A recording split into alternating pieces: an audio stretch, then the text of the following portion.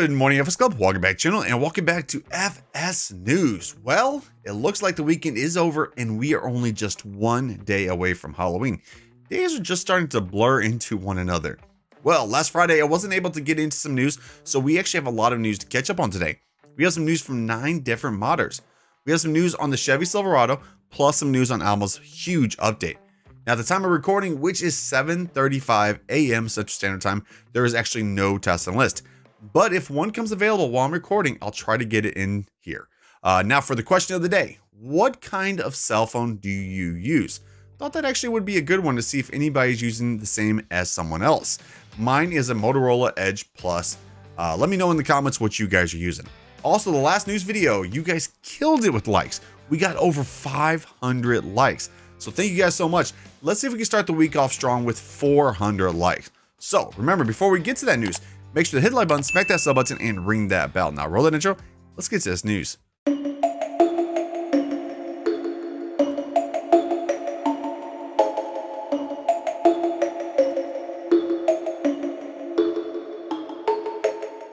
Welcome back. Okay, here we go with the first piece of news for today, and it's actually some bad news. The American 2-car garage actually failed testing. He said he has already addressed the findings from Giant's mod-up team, and he has already resubmitted his American 2-car garage. It says, wish him luck for a round 2. Hopefully this does pass, because it is an amazing garage. Would go perfect on Alma, Missouri. Now, the next piece of news is actually some fun news right here. This is actually from Shaban Modding. He says, does anybody have access to a John Deere 68 wagon? He is playing with the ideal of making one and needs a good reference photos and dimensions. If you are able to provide these, please contact him through the message button on his Facebook page. And I have his Facebook page, guys, down in the description. If you do end up making, well, if he does end up making this a mod, the person who provides pics will get credit and early access to the mod. Well, of course, if you're on PC. So that's actually interesting right there. So if you guys would like to do that, make sure you guys send over to his Facebook page and message him with some pics and stuff like that. After that, we have actually a couple pieces of news actually from our good friend Chabalki. The first one is a huge one, and this is about a new map. He says, how would you like your hometown as a map in Farming Simulator? What do you guys think about that? He says he believes that this is the first time in FS franchise that players can participate in deciding which map will be made for Farming Simulator 22. So he will actually be creating the map, and all you will have to do is send him information about the future map.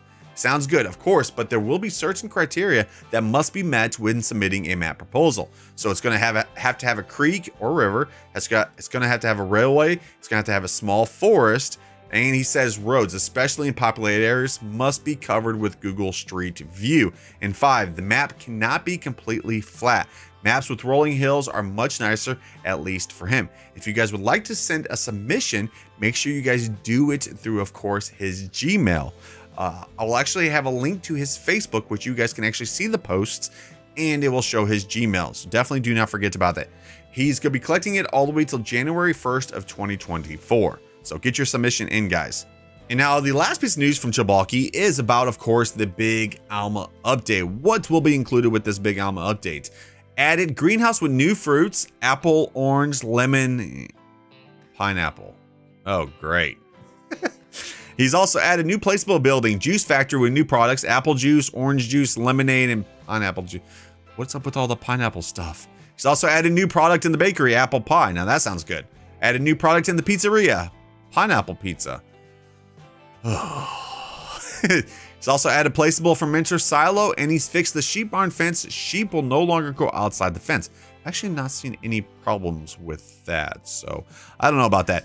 But this should not include a new save. Well, should not require a new save because it's going to be as a placeable. So some really good news from Chabalki. After that, we have some news from 4D Modding about his Abbey 3000 tanker. It is now in game. He says he still has some work to do on it in game. He says the wear and dirt textures need to be completed and then should be ready for release. This mod has a fully dynamic drawbar suspension and flexible dynamic mud flaps and many more options. Will be for all platforms. He says he cannot release the 8210 as this is not their mod.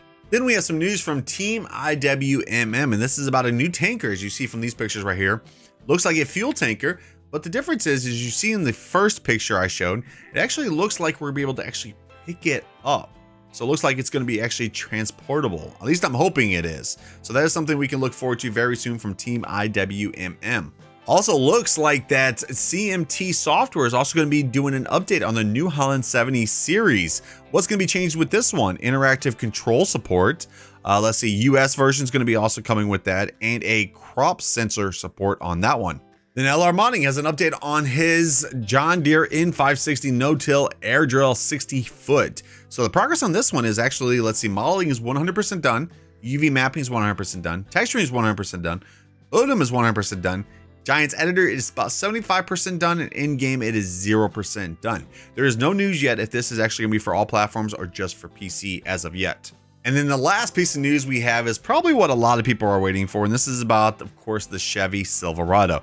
This is probably one of the most asked questions I get every single day about where is this, or what is the progress of this, and if it's going to be actually coming out, or if it's going to be coming out on console. Well, I can tell you it's going to be coming out on console.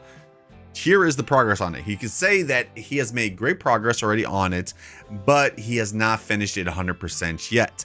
But it is looking really good, as you see from these pictures right here. So just a little bit of patience. This will be coming out. People were saying the same thing about the F350, and it finally came out, and it's a great mod. Besides, those brakes need to be a little bit tweaked on that, which an update is supposed to be coming out for that pretty soon, hopefully. Well, that right there was all the news for today. Not bad for a Monday right there. Okay. Now, today's schedule, we do have a live stream, so it's a little bit different tonight. We actually have a live stream at 7 p.m. Central Standard Time, but it will not be Farming Simulator. Since it's close to Halloween, we're going to do something a little bit different. We're going to be doing about a game called Phasmophobia, which is kind of a scary game, so that should be fun. This week's schedule is a little bit different. I will be streaming on, let's see, tonight, Wednesday, Thursday, and Friday. No live stream Saturday or Sunday, because I will actually be in Branson going to Silver Dollar City. All right, anyways, hopefully you guys did enjoy the video. A like would be appreciated. Also, if you're new to the channel, guys, welcome to the channel. Like always, if you have not hit that sub button, make sure you guys do, and definitely do not forget to ring that bell. Have an amazing night, guys. I'll see you guys in the next one. Peace.